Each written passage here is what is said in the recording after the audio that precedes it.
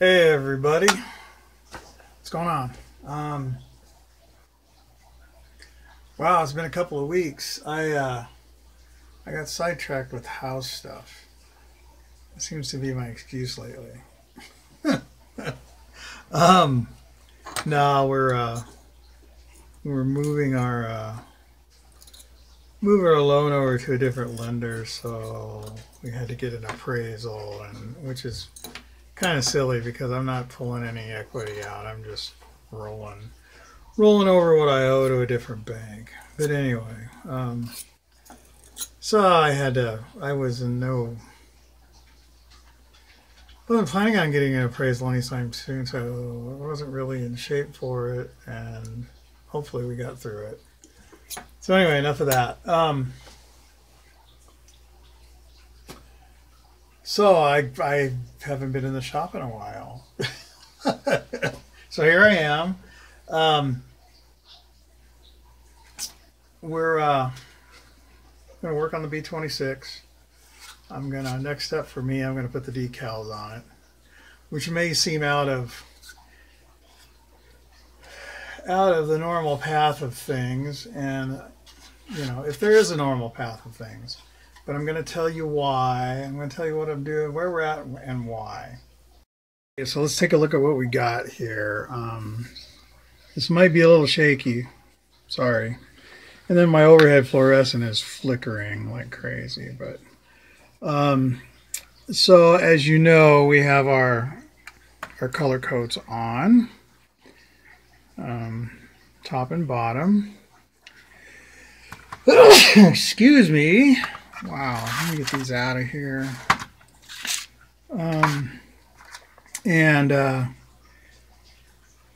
There's some issues. There's a lot of overspray. We will take care of that stuff, and I will show you how.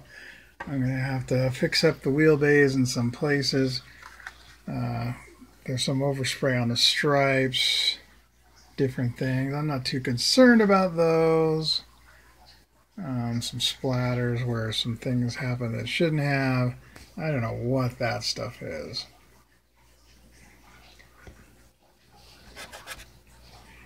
Anyway, we'll deal with that. And yeah, there's some serious funkiness going on, but it's all okay. We'll deal with it. There's a couple of the major things in my mind are this yellow spot here and this yellow spot here. And those must have happened when I painted the tail stripe. I must have got some yellow on my finger and didn't realize it because I didn't see those until just today. But I haven't been down here in a while either. So the process is going to be, well, let me tell you first of all why we're going to put the decals on now. Now you're probably thinking, why don't you fix all that paint stuff before you put the decals on? Well, because I'm just going to quote unquote fix it when I do the weathering. And we'll do some sponge touch-ups and stuff, and we'll show you how to do all that. But for right now, I'm going to get these decals ready. Now these decals are 30 years old. Well, almost. They look pretty good, but I really won't know anything until I get into them. I've got my crock pot of water heating up over here. And if you see any flashing, it's my overhead fluorescent. Winter has finally arrived. So yeah, it's not that. It's not my morning light. It's the fluorescent. So what I'm going to do right now is I'm going to take my scalpel and I am going to cut all of these decals out of here. So we'll be back. Okay, as you can see, I've cut everything up here. So I'm going to just take all these things and I'm going to move them over here. Kind of organize them a little bit into what's what.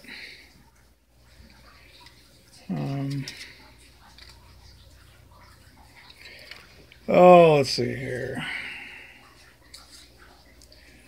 Now, even though these are pretty old, they look to be in pretty good shape.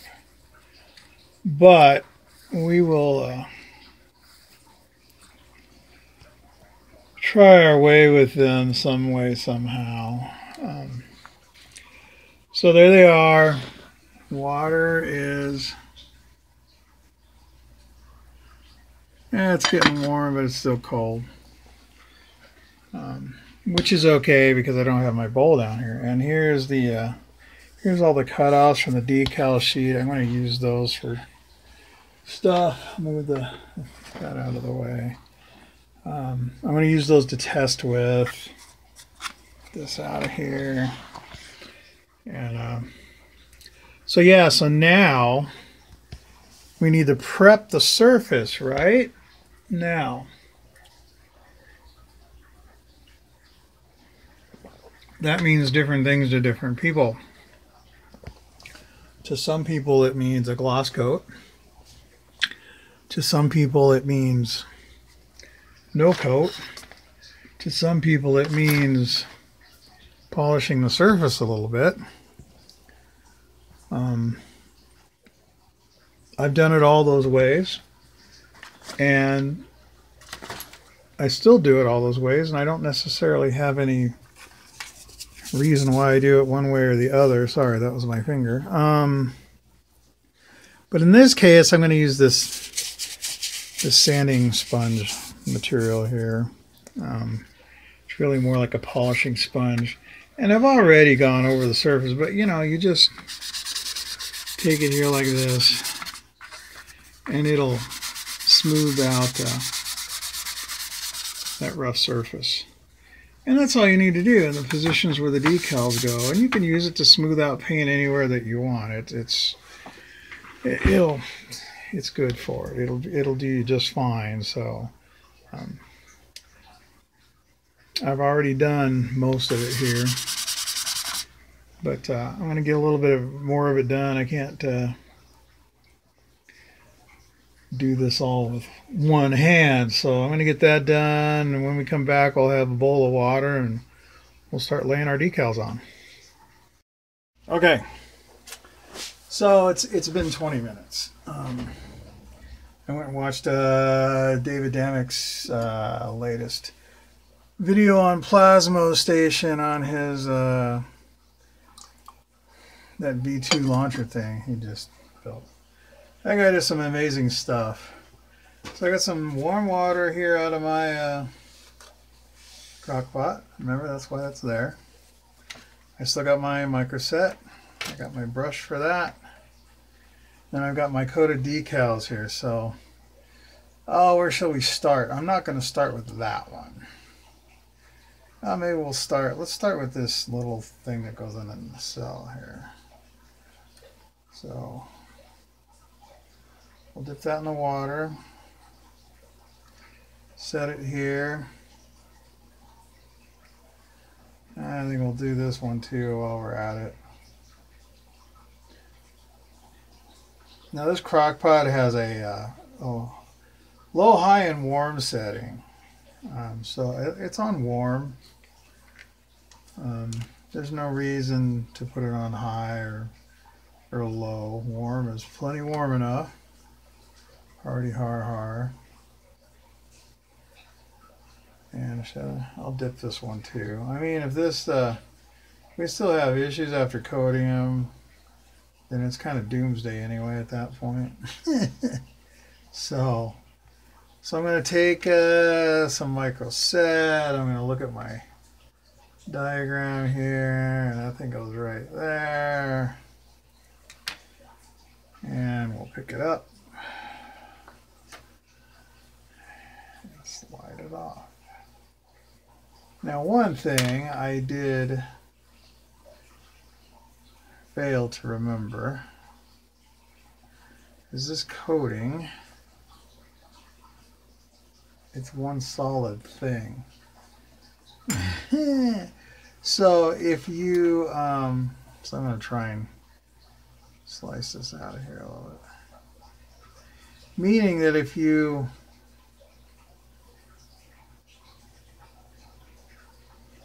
coat the entire decal sheet, you're going to end up with one large decal because it just coats everything. And I forgot about that, and now I'm kind of in a mess, it seems. Because this doesn't want to come off of here, but the rest of it does. Alright, let me see what I can do here.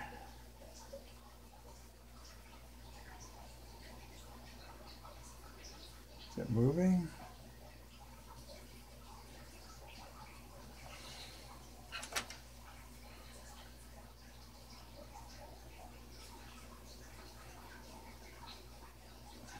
There. It's moving now. All right.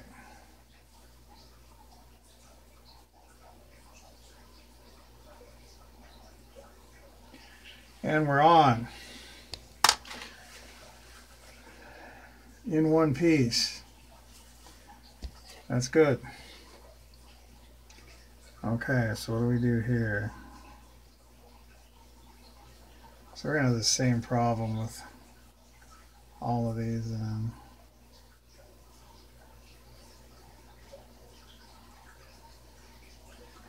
But that's okay, they're staying together, so. Put on my micro set. Come over here.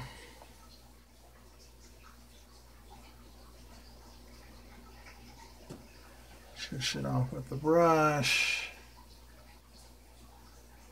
Get it up to where we want it.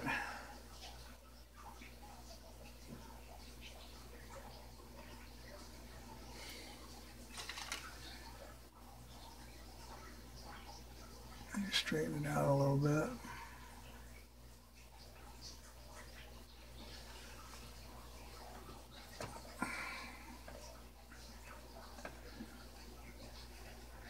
Oh no, I moved it. No.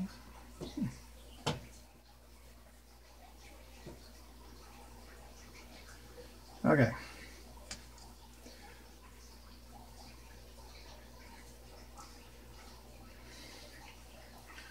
Okay, that one's in one piece.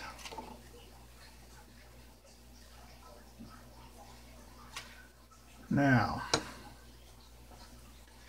and before I go in there with this thing,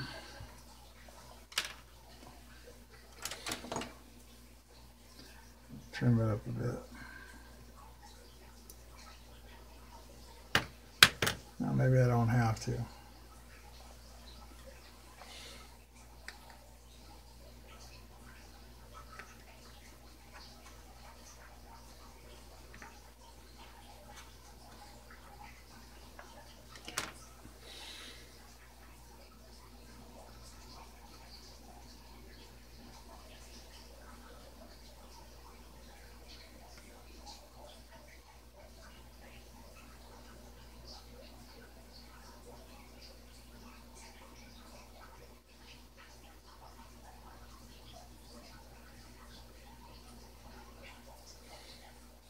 See, I should have trimmed, you see all this excess? I should have trimmed that all off.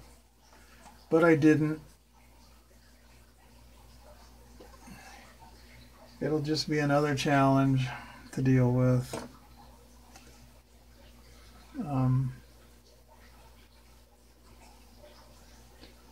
Not really that concerned with the national insignia. I have lots of those laying around on different decal sheets.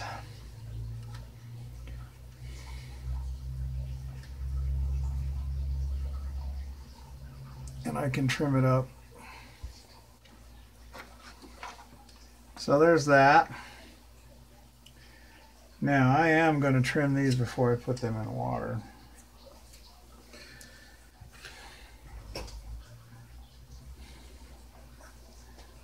I may not be smart, but I'm not dumb. All right, there goes that. Trim it up. It'll be good as gold. So Now you may be sitting there going, man, this guy talks a lot, and why is he showing us all this? And we can just move on. We don't need to see all these goof ups. And what are we learning from watching him screw up? Well, hopefully you're learning that you screw something up and you can fix it. You don't have to pitch the kit into the trash. You know, it's kind of a sign of the times when we get so frustrated with things that we just throw it in the trash can and give up. Yeah, maybe it's not a sign of the times, but it's definitely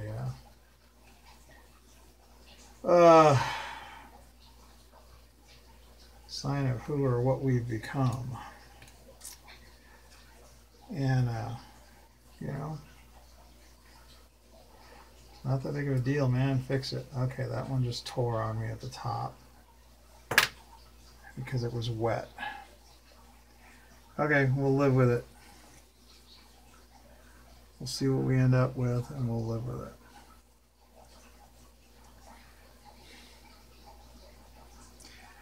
Now these code letters, if you're not aware, they tell you what squadron the aircraft is with.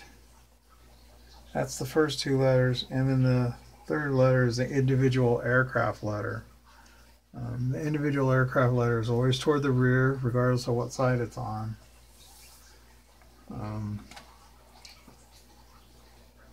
I don't think that's true of British aircraft.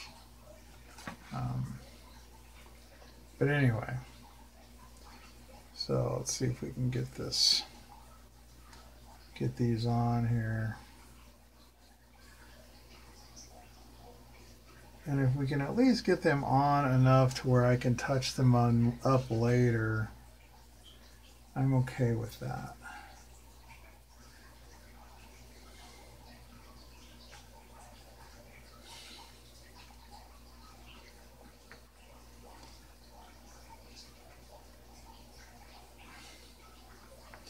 And if we can't do that, I'm okay with that too. It just means things will get a little more interesting later.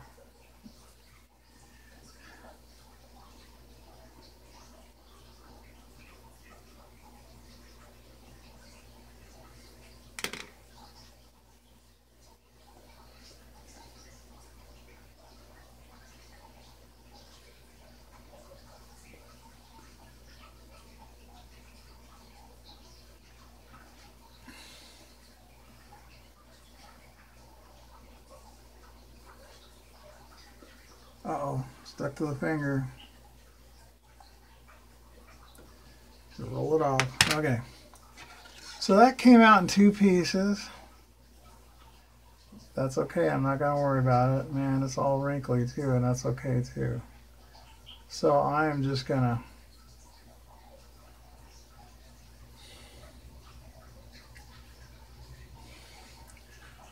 piece that thing together like this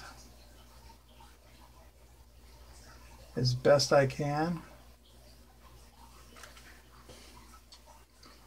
Okay. And we'll fix it with a brush later. I'm not going to worry about all those wrinkles there, none of that garbage. Now let's see what we can do here.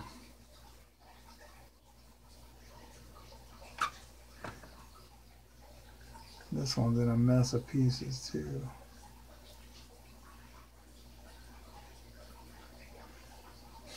You know what? I'm not going there. Alright, get rid of that. Get rid of this too.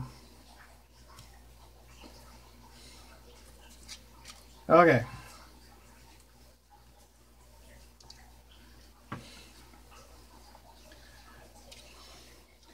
Alright, we're going to go with this big dog decal here in the front.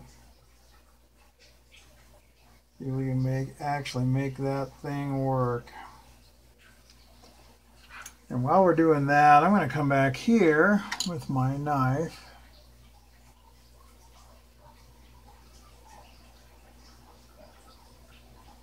cut through some of this film.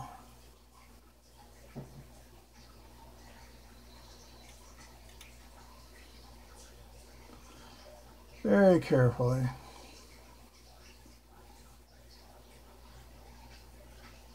And peel it off.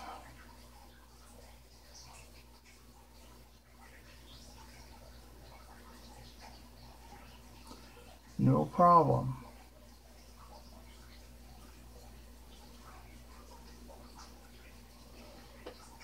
All right. Nothing to get excited about.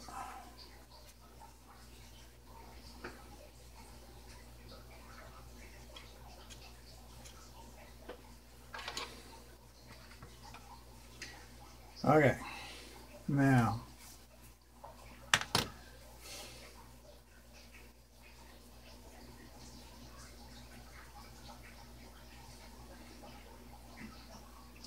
what do you guys think? What do you think's going to happen here? Huh? Is this going to be a disaster, or you think it's going to come off?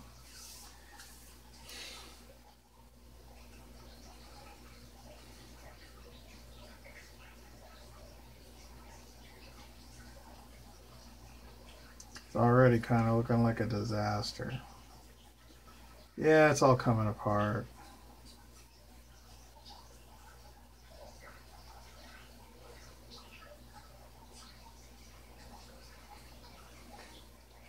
Ah, hell, let's see what we can do here.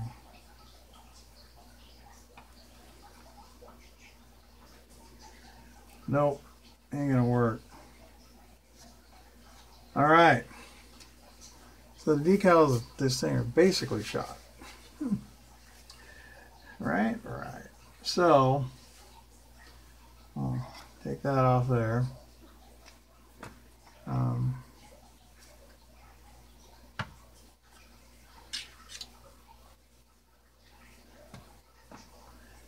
I'll leave that other stuff on there, and we'll play with it a little bit. So now we got all this stuff on here, and we got our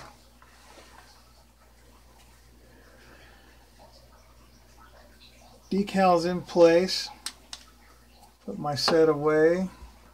Take my sponge, I'll go around here, tap everything down that I've got somewhere, get the excess off.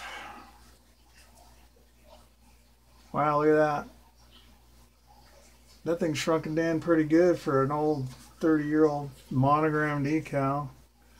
And so is that. There's no gloss coat on this. Remember that. There's no gloss coat. This one's looking good too. So we want them to be down even better than they are now. So we're going to grab the micro saw. Now, one thing about micro set and micro saw, do not mix them. So that means you need a separate brush. Put some of the cap like I did before. You know, the idea is that you just spill the cap full and just wipe this stuff on here like it's going out of style. Do not be afraid of just going crazy with this stuff. You don't want to move the decal like that one just did, but or the one before. You know, but it's real life. You got to deal with what you deal with, right? But I want to soak these down really good. And I mean, this will even make them wrap into those windows. I don't know.